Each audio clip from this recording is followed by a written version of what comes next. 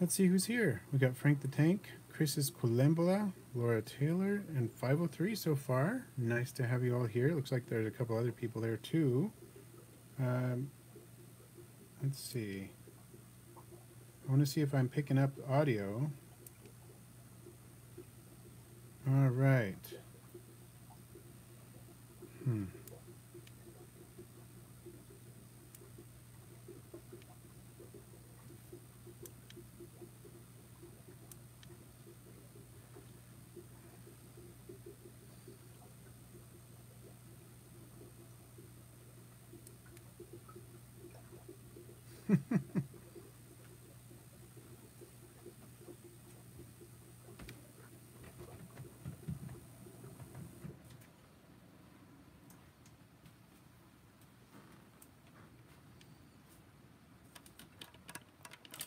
Hey everybody. I was having some issues with audio. I'm going to try again and see if this works. So, how's it coming? Can everybody hear me? I'm hoping so. I see that Charuz is here, young lad, like I said before, but you probably didn't hear me. Chris's Colembola, Joseph Tavir, Rainy, Fish Stuff, Yotaro, Marimba Girl, 503, Jordan Abert. Awesome. Luch is here too. Okay. I've been having the darndest time with audio lately, but there it is. At least we don't have to worry about it now. So, right here, as you might imagine, I have some isopods. These are Cubaris marina anemone. And it is time to replace their substrate. They've been in this bin far too long. So it's been over a year and they're still doing well. I've topped off the leaf litter and things like that, added things to it. So they're doing fine, but I need to get them moved out.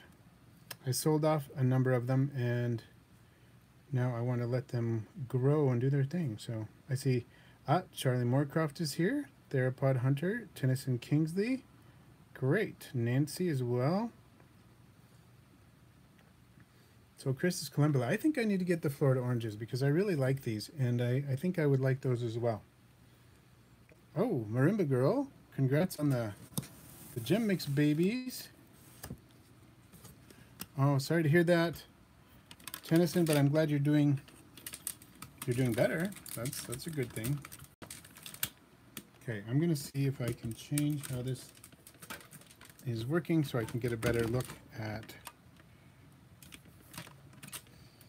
2. So maybe I should see if someone wants to trade some anemone or glacier or papaya for Florida oranges, because I'd be up for that. That's a species I can ship. And here we go. Let's see. So Rainy, I've been looking at Trachelopus caucasus. I have never seen them in real life. I think I've seen images of them. Their substrates. You can see it's pretty compost-like. It's not all frass, which is nice, because when it is all frass, then you know you've gone far too long. And as you can see, I'm doing about halvesies on the substrate here. Half original substrate and half new, fresh BioLives bioactive substrate. That's the base here, and then I've added some wood also from BioLives. This is nice soft wood that they will love. So I'm gonna start by putting some leaf litter. Move a couple things around here so I can access these a little better. And we will chat while I move things. I'm gonna put I'm gonna try to get all the leaf litter that's in there in various stages of decay. Some of it's pretty fresh, some of it's, you know, decaying in the way they like to eat it. But I don't want to waste any of it, because what hasn't decayed will, unless they eat it first, which is also possible. It's just not as nutritious. You can see loads of springtails right there. Check it out. Someone mentioned the springtails earlier. I can't remember who it was, but somebody did. Oh, I love it, Jilly Bean. Wednesdays with Thrush are the best. I'm glad you enjoy them. I really do too. Look how they love to hide in these like, acorn hides. BioLive sent me these two. How many are in there? Like 7? That's cool.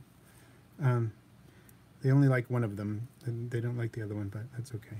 Maybe it's just how they're feeling at the moment. Whatever. I'm not worried about it, but I'm gonna put this piece over here. It has, look at, there's one that's almost solid wild type. Looks like it has a hint of orange on it. I just love the variety in these. They're like the cubaris form of lavas. There's a bunch of them, plus a bunch of springtails. I love to see that many springtails in a colony. I feel like if you have that many springtails, the substrate's not entirely exhausted yet. You still got some life in that substrate, so that makes me feel good. All right, let's see. Comments. I'm gonna catch up. So Tennyson is asking how the mealworms are doing. Any adults or babies even yet? I definitely have adults. There are at least 3 adults in there last time I checked, and it's been a little while, so there are probably more. And I saw at least the pupae are huge. So there was a huge pupa in there, which looked awesome. Just for everybody's information, Tennyson is asking, we completed a trade, and I got some Wisman mealworms, which are a selectively bred type of mealworm that gets quite a bit larger than normal mealworms. It's not like a hormonal thing or whatever, you know, artificially induced. It is bona fide selective breeding with some husbandry improvements as well, from what I understand. But a lot of it has to do with selective breeding. But good husbandry helps keep mealworms nice and plump and big too. So thank you again for those. Looking forward to getting a nice colony going. If I can get them going really solidly, I may just start focusing on the Wisman mealworms and not keep the normal ones. There's not really any reason to keep the normal ones if I have the Wisman, is kind of the way I'm thinking about it. So I may do that. We'll see. Excuse me.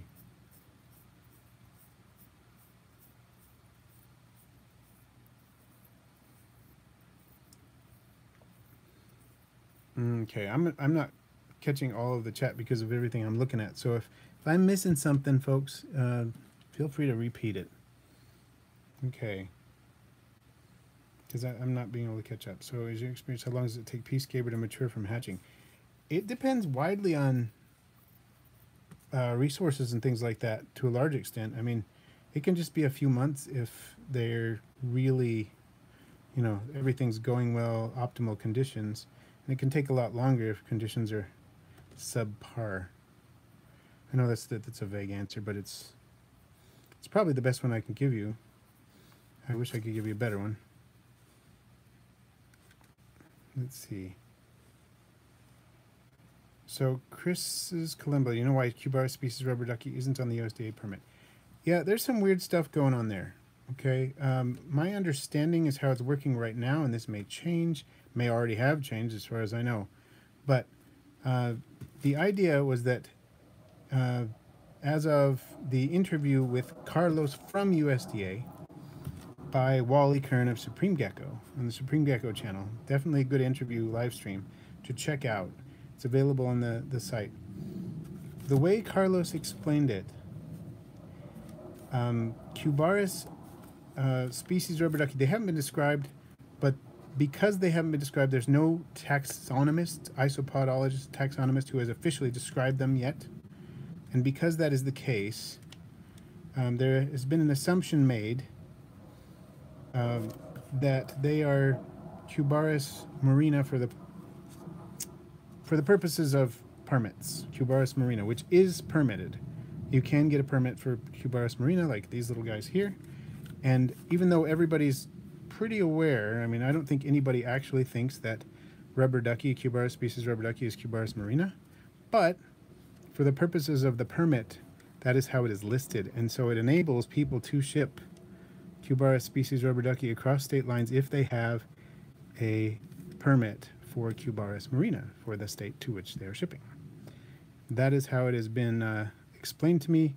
That was Carlos who said it, so straight from, you know, the USDA representative. I don't know if it has changed since then. It's been a while since that interview. I don't know if it may still be the case, but it may be in flux. They may change that in the future. But that is the last I heard. And so if you have a permit for Cubaris marina, as far as USDA is concerned, you can legally ship rubber duckies for the time being.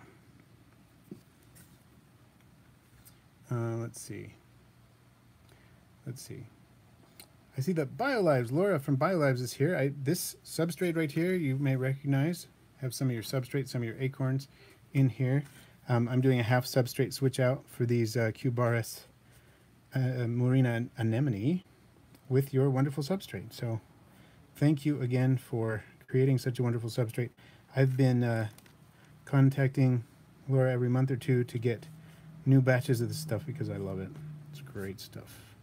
So if you haven't tried out the BioLives, BioLives with a Y in lives, BioLives, Bioactives, you can look it up online. It's on Facebook, it's on a website. Look it up, get some of this substrate because good stuff. And I did originally get a sample to try out, but I have been purchasing it since then because I love this stuff and I'm trying to be supportive. And I try to tell everybody about it. When people ask me about substrate, I say, oh, have you tried BioLives? And I want to get other people to try it, see what they think. I feel like many people who have tried it have excellent results with it. So,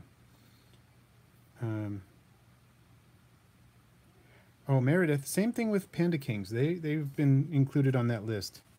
In fact, I think the way it's working, and use this information at your own risk, but the way I understand it, anything that's a Cubaris species that is not described counts as Cubaris marina for the time being. And so Panda Kings count, and anything that's not been identified. Okay. So Rainy, I would go with Panda Kings or Cubaris marina, one of the colorful varieties. They're some of the easier ones to keep, and the fact that you're not a complete beginner with isopods, or whoever you're talking about is not a complete beginner with isopods, then I would say they're excellent because you're going to know enough to succeed with them and kind of hit the ground running. Those two are excellent for that. That's what I would go with. I'm trying to remember what my first Cubaris was. I think it might have been, if it wasn't rubber duckies, it was red tigers, I think.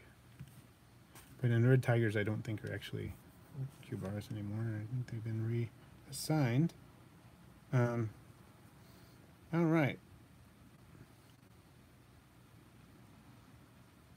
So Aqua Garden Zen, welcome. I think there are just so many species undefined or undescribed because they haven't been, we haven't had time. I mean, there aren't very many isopodologists there now. There's Nathan, and he's awesome. He's been helping us to figure things out, which is great. But it takes time, it takes resources, and we were out of isopodologists for a while, and now we have one, but just one isopodologist, and it takes a long time to do all that. And we're constantly discovering new species, and so we went through a big period of discovery when there was just a boom in isopod varieties in the hobby, and we haven't caught up, partly because there are small numbers of isopodologists.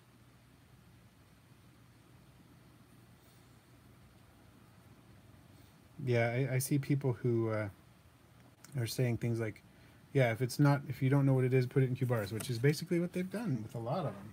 If it looks vaguely like Cubaris, you don't know what it is, put it in there, which makes it easy to get it shipped across state lines, which is probably not the greatest thing ever, but that's kind of how it's been working. And okay, I think we've got these guys pretty much rehoused. Yeah, they're looking good. There's plenty of springtails in there. That's not going to be an issue. I'm going to pop the lid back on here as soon as I figure out where I put it. Oh, there it is. Okay. And we'll work with something else. This next one, I think that's pretty thoroughly empty there. These Ukraine pied are really, really due for for a rehouse. I've got lots of nice Ukraine Pied in here. They're looking amazing, but they don't, here, I need to get you where they are. I'm going to see if I can tap a few out onto here. See if they'll go out. Some of them did. We got them on here. Okay, so can I put that in there safely? I think I can.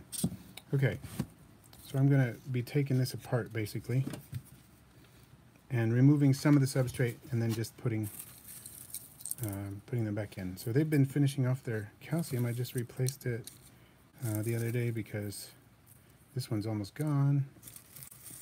Been nibbling it down in their little dish there. Okay, and I'm moving all the leaf litter over to this side. I'm going to be scooping some substrate out so I can put some more in. Looks like some Pyralis moths got in there. Okay.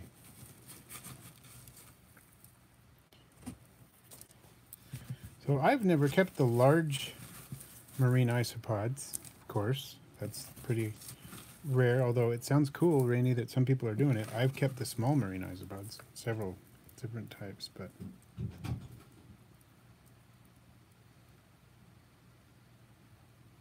there's Aunt Sandy. Hey, Aunt Sandy Skinks is here. Awesome. Okay, I'm gonna put some fresh substrate in. There we go.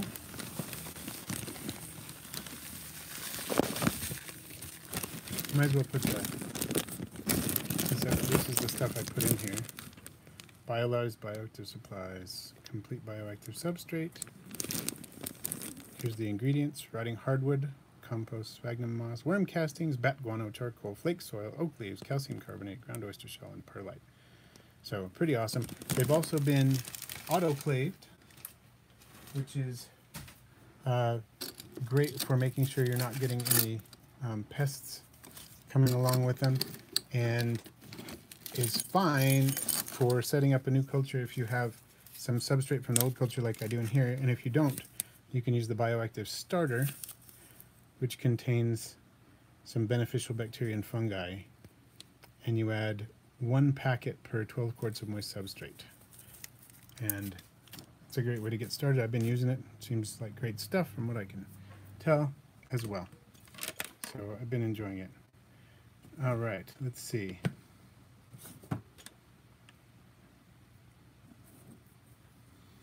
So this is what I do when I'm sanitizing substrate. I just put it in the oven at like 200 degrees for a little while, for about half an hour. That's what I do with compost. There are pros and cons to doing that, but that's what I do. Seems to work for me. If you're using just compost, which is a substrate I've used many times with success, so that is one way to do it. I have not had any ill effects from that, and I've never had centipedes or things like that take over my bins either. So okay, so I'm going to spread out the leaves a little bit, put the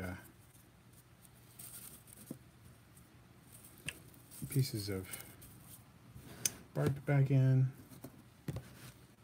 put the tray back in, and I'm going to give them a little bit of food. Right now I'm going to offer them some fish food pellets. They do like those. Full of protein, they have some calcium in them and other nutrients. So I got them set up. They look like they might need a little water. Put some water in there as well, in their moss, and maybe refresh their moss just a bit. It looks like it could use a little bit more fresh moss.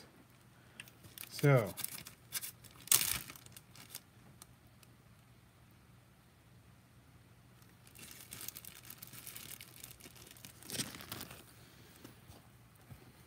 I think there are various inoculants you can use. This one happens to be a mix of several different types, both bacterial and fungal. But I think you could use other things too.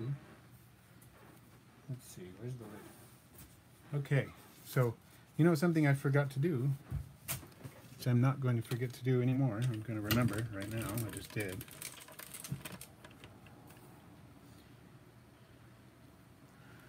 I'm going to make a label. I'm going to put half substrate changed. And what is today? It's 3/27/24. And I'm going to print it. I'm going to print 2 copies of this. And there we go. That helps me keep track of how recently I've changed the substrate, which I would totally lose track of if I didn't do this. So I try to do that almost all the time. Once in a while I've forgotten, but in general I remember, and it works really well. Make me do it. Oh, Yotaro has the same label maker. Awesome. Okay, so what isopods are over there? Alright, so label is on. I'll be right back. So question for y'all. We can either take a peek at my aquatic beetle tank, or we can continue work with isopods. So tell me what you think. Where's everybody at?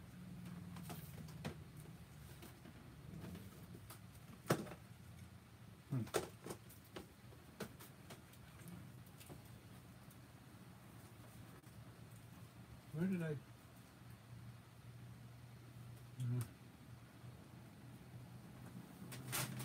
I just put the isopods somewhere. There they are. Okay. I was wondering where my anemones went, but I found them.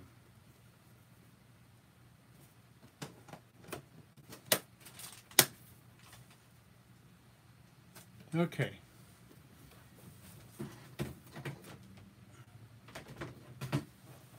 Sorry for the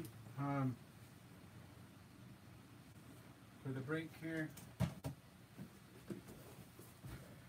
I'm switching out. Here we go. Yeah.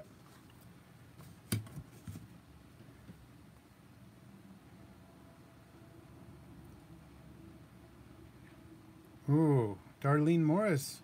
Congratulations. Oh, we got a super chat from Tarantula Collective. Seems like bad branding. Agreed. Agreed. That had never occurred to me before, Richard, but thank you for enlightening me. I can't unsee that anymore. I totally see what you mean. Yeah. Okay. So, let me move these for a minute, because now I need to go through and collect some Silisticus. While we're chatting here, I'm going to collect some Silisticus. Yeah, really appreciate the super chat, Richard, as always. That is fantastic. Notice that Tarantula Collective also has an isopod next to his name because he is a member, channel member, which is fantastic as well. Okay, so Sam asking about long-term health impacts on isopods from mosquito bits. I have not continued a whole lot of experimentation with those, but I know someone who has. Ashley Nebel has worked with them long-term and has found that, well, a few isopods can succumb at the beginning if they get the stuff sprayed directly on them. That in general, it worked really well for her colonies, and she does not have fungus nets anymore, and the isopods doing great. That's the last I heard. So that is one testimonial for the efficacy of the mosquito bits without any issues for them. So a pine, is that how you say it?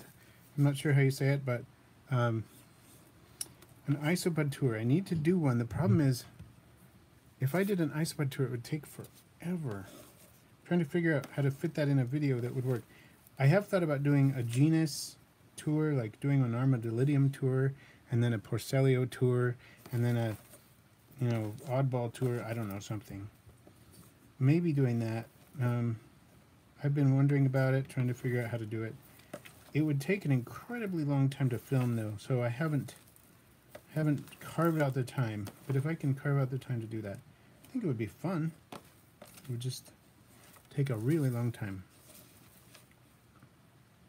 Here's another little Cubaris, not Cubaris, Stylisticus. Okay.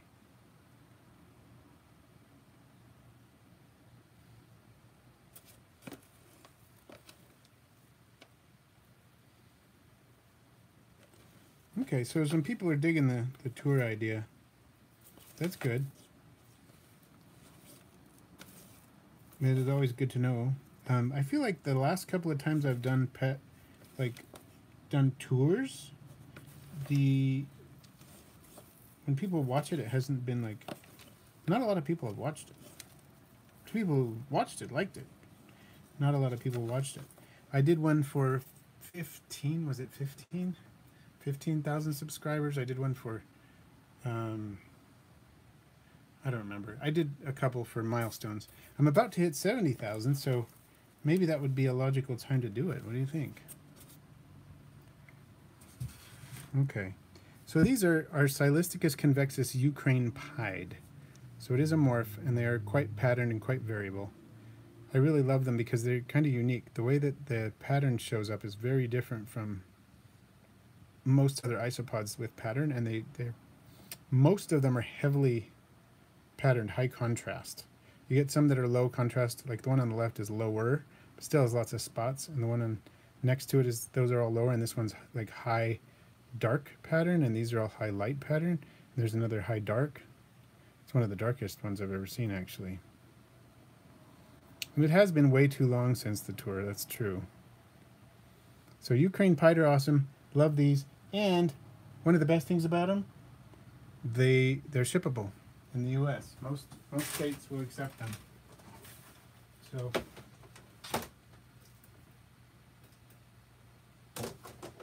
they're also they're good with bioactives. Most plants they will not eat, and they're exceptional bioactive species. So they're an all-round, all-purpose, fun isopod. The only thing is they are a little skittish. They're not the best display isopod unless you get big numbers. Once you get large numbers, they're okay. Okay, I'm trying to figure out the best way to do this because I've got this big old piece of bark covered in Just Raised Zingers, which are one of my absolute favorites. Oh, look at that. It's the first time I've seen a colored one in here, you know, with the natural wild type. I wonder what's going on there. Really weird. Okay, well, I may just have gotten in there somehow, but I better get it out because as far as I know, that is a dominant trait. That individual is probably not old enough to breed yet, but don't want them messing up the trait. Okay, so I'm going to put it in with the others.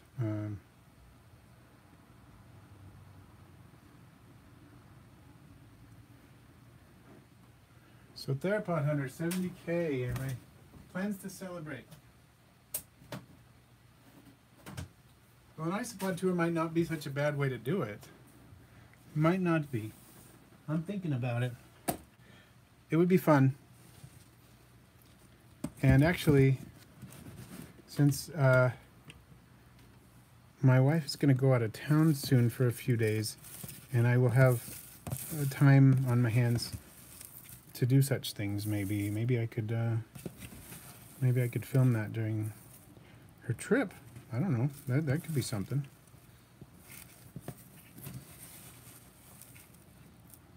Because that is that'd be kind of amazing to do that tour. I think I am getting to the, you know, I am, and I don't know how many of you have heard this, but I am slowly transitioning to try to just, there's relatively few isopod species that can ship across state lines, right?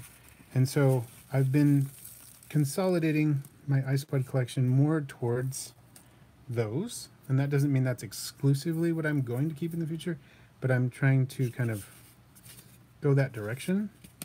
It just kind of makes sense, and I have to do something. I can't just, yeah, that's probably enough explanation. You know what I mean. I'm not feeling it my most eloquent right now, because I rarely do when I'm trying to concentrate on 7 things at once. But I think you catch my drift, hopefully. There's some nice fresh substrate. And let's get some of that leaf litter in there.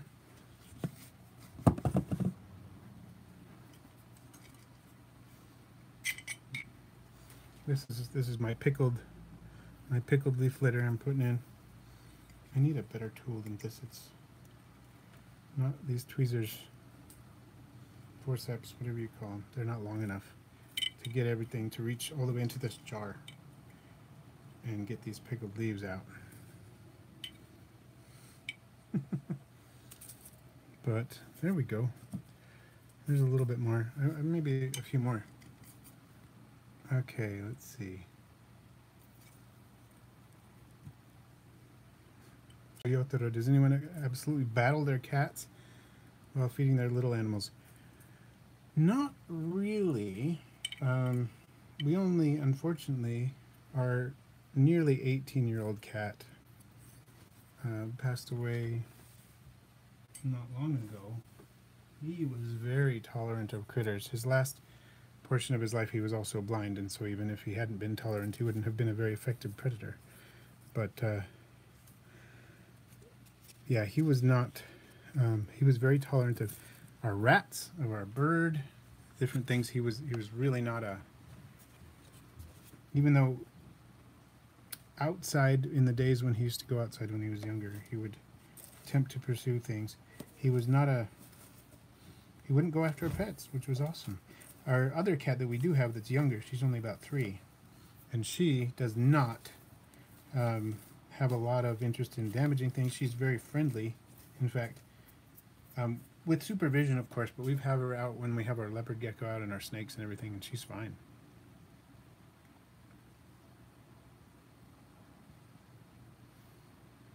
So, Stephen Logan, will I be attending the Bugapalooza for Roach Crossing next month? We will see. We will see. I think that would be a lot of fun. So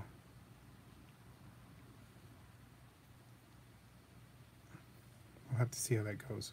But I can't guarantee I'll be there, but I would be fun. Sometimes I pop in for a little while. I usually don't buy a whole lot because I'm usually not in a position to, but I enjoy them. So pickled leaves are basically, this is kind of it's a newer experiment that I'm doing, but basically it's a way of fermenting leaves more quickly, using techniques similar to making sauerkraut, which I do. I make my own sauerkraut and it's very successful at doing that. And so I'm using a similar technique to pickle the leaves, causing fermentation to go faster.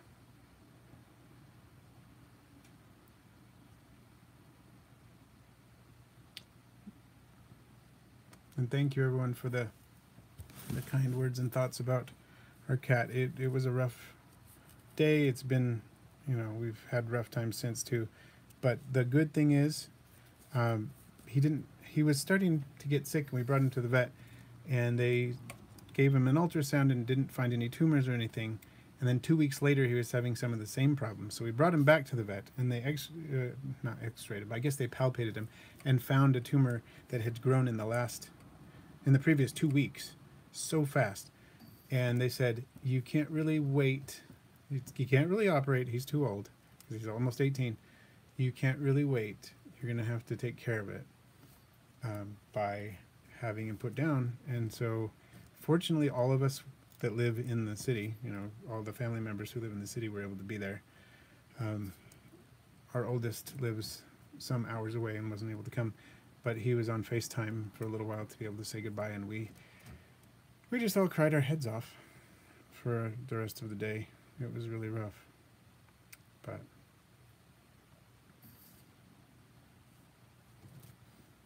it was much better that we were able to be there for him than if we hadn't been. So, but I appreciate everyone's thoughts and condolences. That is much appreciated. I feel like I can talk about it now a little easier. I couldn't at the time when it was going on, so.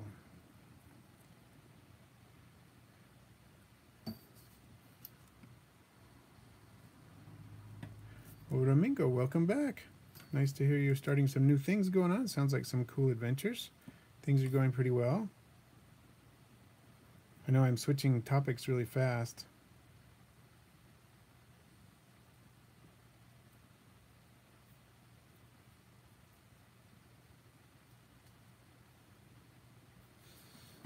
Yeah, but so that was the hard thing in our family.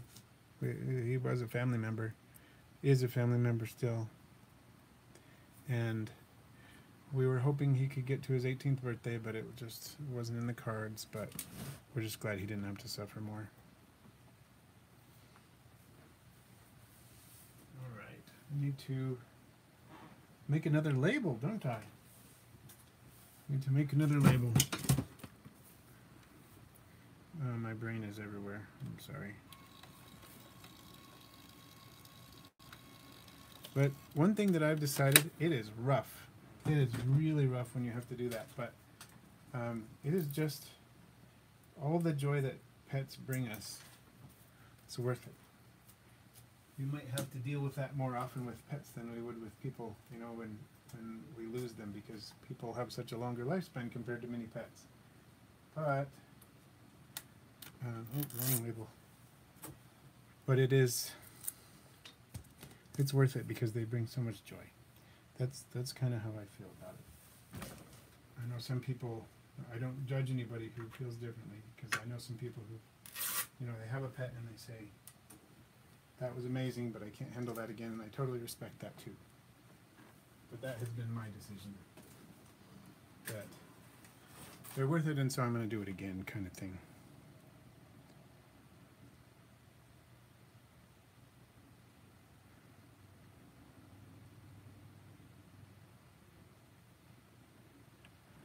Oh, okay.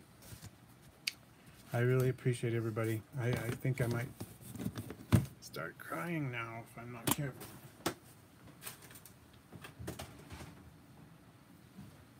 But what I would like to do is move over to the beetles now, because we had some requests for that. If I can get everybody over there, let's move to the beetles. See what we can see. Sorry about the shakiness.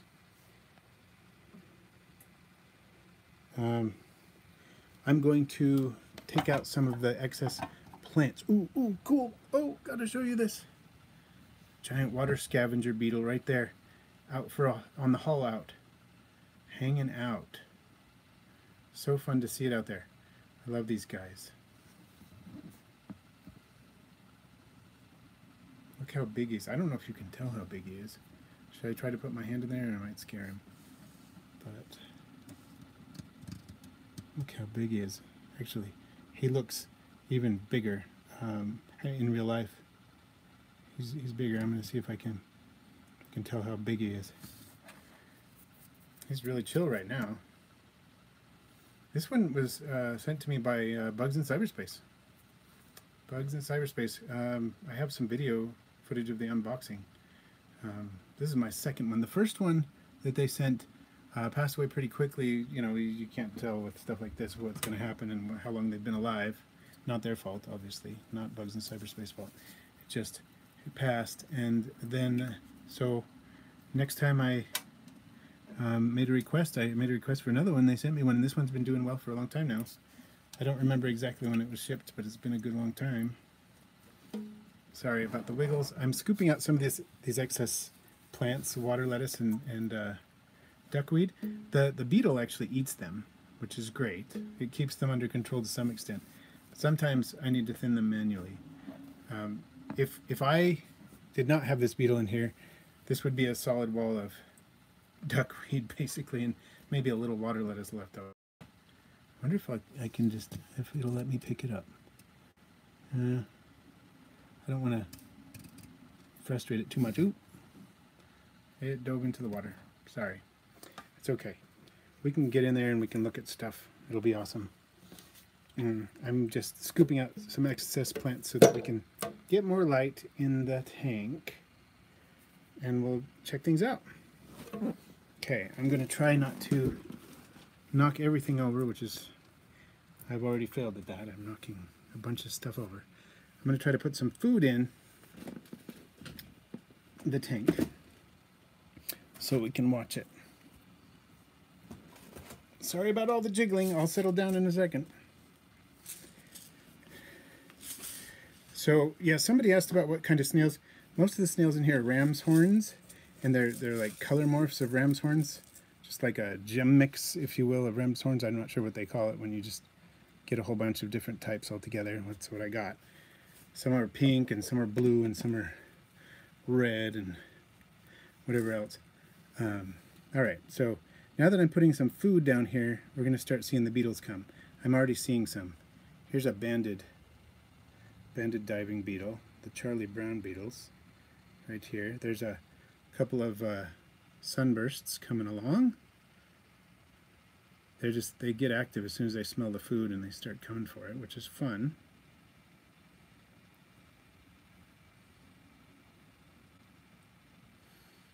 And thank you. I love Anubias. This Anubias, at least some of it, not all of it, but some of it is descended from Anubias I got when I lived in Hawaii. Like, I got it in 2004, and I still have descendants of that Anubias. But not all of this. Some of it comes from, like, this one with the longer, thinner leaves is not from that stock. That one back there, I'm not sure about that one, but like this one right here is from that original stock I got way back then. And a lot of it is. So, most of the beetles seem to leave each other alone. I don't know how it would be if I didn't give them any food for 2 weeks or something. But in general, they seem to leave each other alone. So here comes the banded diving beetle. So Rainey, I don't have a Discord, but you can send me links or photos or whatever on Instagram. I'm at Aquarimax Pets, or a Facebook Messenger, Aquarimax Pets. Oh, there. Banded diving beetle just grabbed it. So somebody just asked about beetles. I don't actually ship out of the country currently. So it seems like some people are getting the blue death fainting beetles out there, and I'm not sure if it's occurring legally or illegally over there, but I personally don't ship to Germany. It's usually a little more bubbly in here. I turned the filter off for a little while just so that you can hear, because it's too loud and the filter is running. Let's see, Emily is in the chat now. I see beetles roaming around the tank. I'm surprised they haven't found the food. I wonder if it's because the filter is off. I'm not going to turn it on though, because the water current might actually help them find the food. Not sure. That would be interesting to find out if that were the case. But they are not, the filter is way too loud when I'm recording, so I'm not going to do that. But, let's see. But we can see up at the top. We need to clean the glass a little bit. It's a little bit, got a little bit of calcium carbonate growing on there. Or not growing on there, but you know what I mean. There's a sunburst diver. Let's see. I'm just trying to look around and see if there's some that you can see. There's one. There's a sunburst diver that's grabbed a fish food pellet from the surface and is munching it down. And there is a bandit. I don't know if it's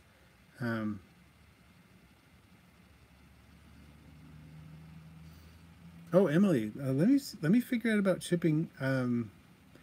So you're in Washington. We'll have to figure out if I'm able to ship some of these. One problem is that this stuff, the duckweed will ship. It's practically bulletproof. But the water lettuce, the dwarf water lettuce, the larger stuff, is actually challenging to ship. It's not impossible, but it's challenging to do it successfully. I've done it, though, so we can look into that. So, Domingo, could isopods succumb to the cold? Like if they were shipped? Or is that what you mean?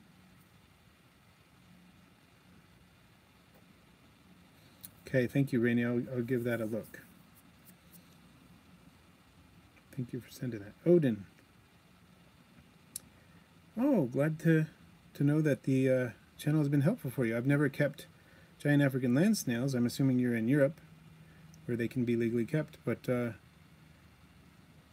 I'm glad I've been of help. I mean, isopods are pretty easy to keep with giant African land snails. From what I've heard, they make good tank mates. From what I heard, but it's all, you know, secondhand. I've never actually done that. Okay, send me a message, Emily. We'll see if we can figure it out. Oh, there's one of the gold diving beetles. They're really pretty, almost coppery.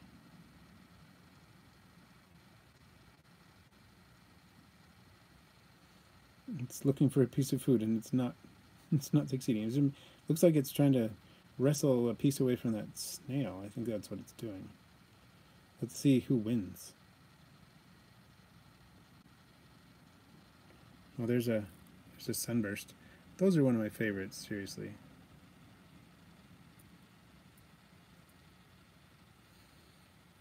Yeah, most of the non-tropical isopods are pretty cold resistant.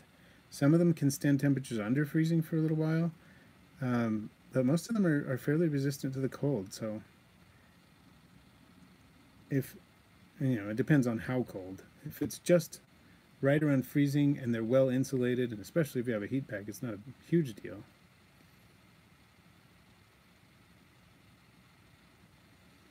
Oh yeah, I love the golden apple snails. The ones, the Pomacia Bridges Eye, my daughter had one that got really big for a while.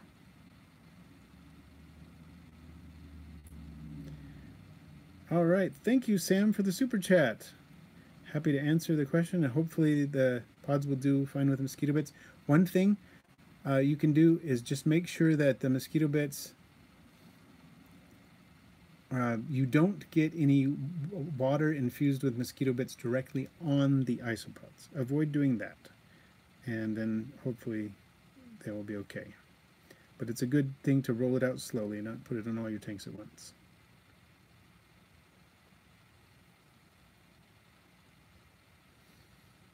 Oh yes, I do love the Anubias. They're so slow growing, but so beautiful. And there's just something, I don't know, calming about looking at them. I really get a kick out of it. I had some Java fern in here, which I love too, lace Java fern. I used to produce so much lace Java fern, so much Java fern of different types, needle leaf, lace, and whatnot, that I would ship it out. And I've kind of shifted focus now. That used to be the main thing I would ship, honestly, back in the day, was aquatic plants, because when I lived in Hawaii, that's about the only thing I could ship. I had to bring the plants personally to an aphis inspection station, and they would inspect the plants before shipping them out of the airport from Hawaii. And that's what I did, because that's one of the few things I could ship.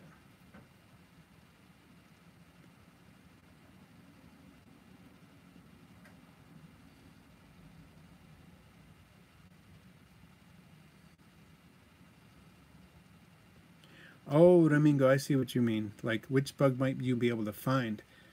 If it's still snowing, your options will be limited. But there are some isopods that have been seen out when there's snow on the ground. I think Porcellio spinicornis is sometimes seen like that. So you might want to take a look and see if you can find any Porcellio spinicornis.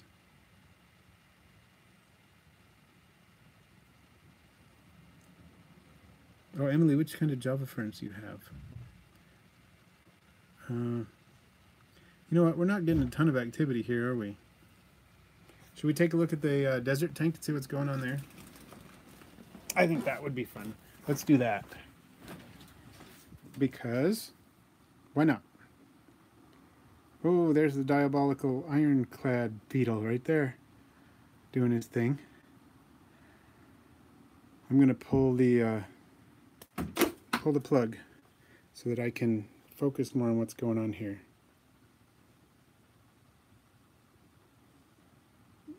I see various beetles kicking around. Interestingly, I do not see any of the velvet ants at the moment, even though they've been pretty active lately. They're not active right now. What's up with that?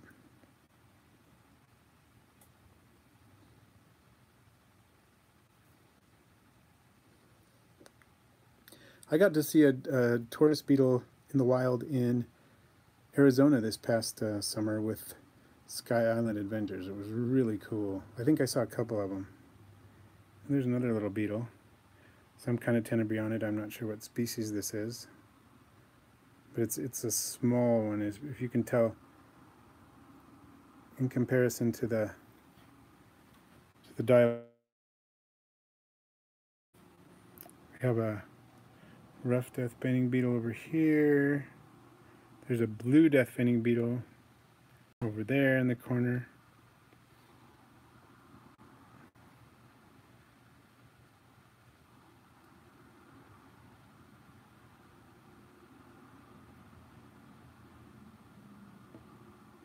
So Mystic Drake, fungus gnats per se, you know, they're not necessarily a horrible thing if they're not going crazy in the bins. They are a nuisance to a lot of people, but they're not really that problematic if you don't mind them, you know, being everywhere and flying up your nose and stuff. Then they're not going to cause a huge problem for your isopods. They're not like going to parasitize the isopods. It's possible if they were a huge infestation, you might have other problems. But in general, they don't seem to hurt the pods, but they will try to fly up into your face. I think they're attracted by the carbon dioxide in your face that your face is emanating when you breathe. I think that's what's going on.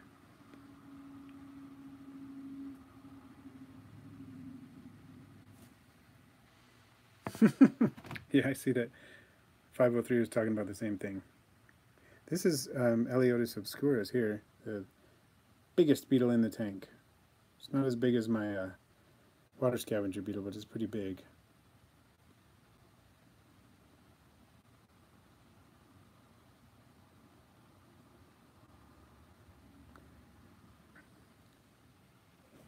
So the blue death feigning beetles really do better when it's not too humid. If it is too humid, that could be a problem for them. That is true. Sounds like some people have brought that up. So my blue death feigning beetles are not particularly picky if they're hungry. They will eat fish food, they will eat fruit, they'll eat beetle jelly. It's good to give them a lot of protein. They really love crickets. A lot of protein in the form of insect protein is like a good staple for them. They'll eat that. They'll also eat other things like carrots and stuff. Oh yeah, and I do have a sundew plant, and it is going wild on the fungus gnats. It goes wild. It's constantly covered in fungus gnats. It's growing like crazy. Threw out a big flower spike. Most of the flowers on it, if not all of them, have bloomed now. So I'm hoping to get some seeds and plant some more, get some more going. I think that'd be fun. I love the sundew. It's a Drosera capensis, the Cape sundew, and it is doing fantastically as far as eating fungus gnats. And I do have a heat lamp too, Ramingo. This is a heat lamp. It's a halogen lamp, the Zoomed, I think, a 50 watt.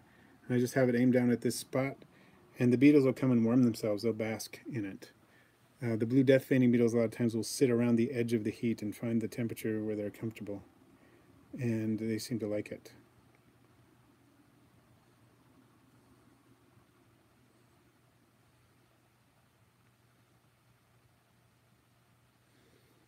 Theropod hunter. Have you seen death feigning beetles that are taller and more round than the blues, but they're a grayish ochre color? I don't think so. That sounds interesting. I've seen the blister beetles that are more round. They look like round sort of grayish cantaloupes to me. That's what I think of. Seen those. Oh, we've got a super chat from Emily. Fantastic. Do you still have endlers you're offering for new homes? Have you ever bred Caridina shrimp or Neocaridina shrimp before? Or do you have any shrimp now? I have bred Neocaridina shrimp. I do have endlers available, lots of them, Blue Star Campoma endlers, and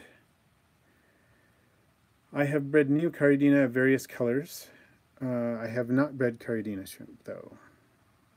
But that is the 5th super chat on the live stream. Thank you, Emily. I appreciate that. That's awesome. But yeah, message me and we can talk about endlers. So I don't have any isopods in the desert community. I once found a Venezilo arizonicus in my desert enclosure, and I'm assuming it came along with beetles or something, substrate, whatever. And everybody, they've knocked down the, I can't do it. I can't fix it right now. They've knocked down their nectar feeders. but I can't fix it with just one hand, so we'll just kind of focus in on the beetles here doing their thing and not worry about it too long, but I can fix it after. It's only 5 more minutes. So, but yeah, I don't keep any isopods in here on purpose. That Venezuela arizonicus was